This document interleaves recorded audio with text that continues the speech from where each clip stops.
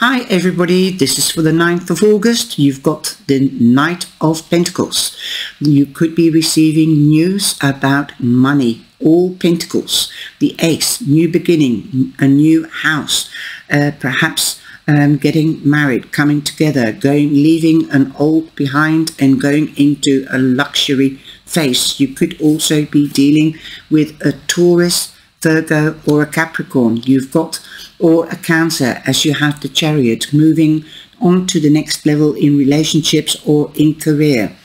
You could be moving home or going on holiday. Recognition and victory are yours.